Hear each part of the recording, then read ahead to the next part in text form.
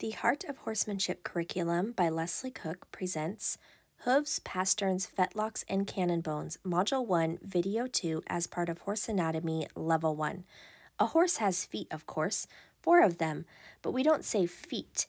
When we are talking about all 4 feet, we say hooves, and when we are talking about just 1 foot, we say hoof.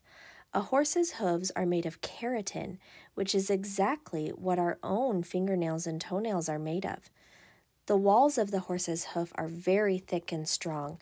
They are made to withstand and navigate all sorts of difficult terrain.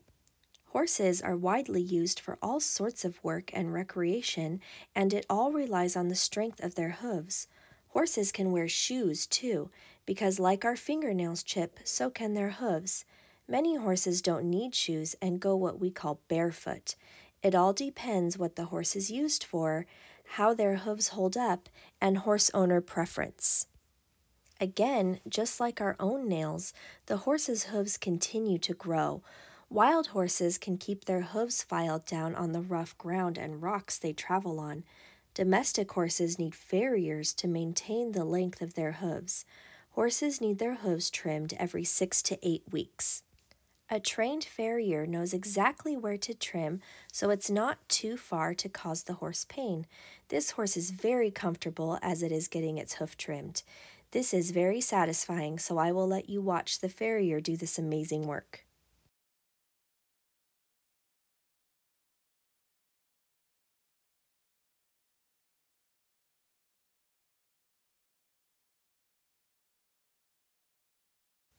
If a horse has a shoe on, the shoe is removed, then the farrier will trim, file, and shape the hoof. Next, he'll clean up the shoe and nail it back onto the hoof or put a new shoe on. The hoof wall has no feeling, so this is how a farrier can use a special nail to put the shoe on. They need training on how to place the nail and get it to go the right direction to keep it in the non-feeling part of the hoof. This horse is not bothered at all and is quite comfortable. Each horseshoe gets 3 to 4 nails on each side and should stay secure for 6 to 8 weeks. Horses do need to get used to this process, but it does not cause them pain.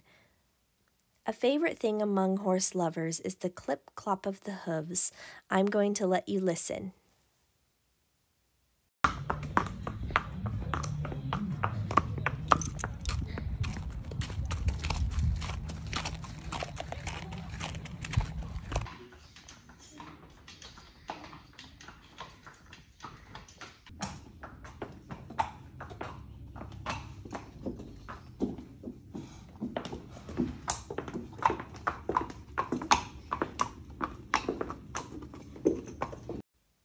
Domestic horses need their hooves cleaned out. We will teach you more about that in our horse grooming and horse care needs videos. You know so much about hooves now. You know what they're made from, how strong they are, and how they are maintained. Now you'll learn about pasterns, fetlocks, and cannon bones.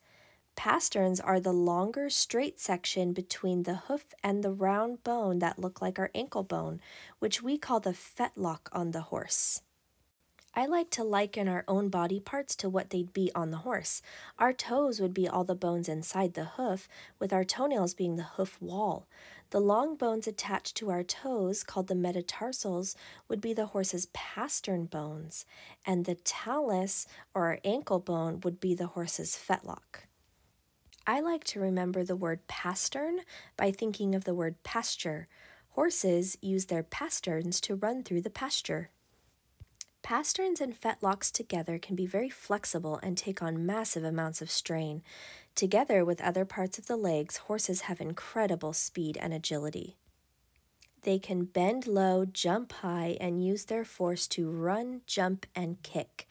Their athleticism and power is really mesmerizing to watch and is something to respect.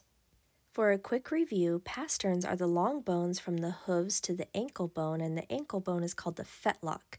Now, straight up from the fetlock is called the cannon bone. The horse has 4 pasterns, 4 fetlocks, and 4 cannon bones. Here is Timmy modeling his cute little legs. The long straight bones above the fetlock and below the knees and hocks are called the cannon bones.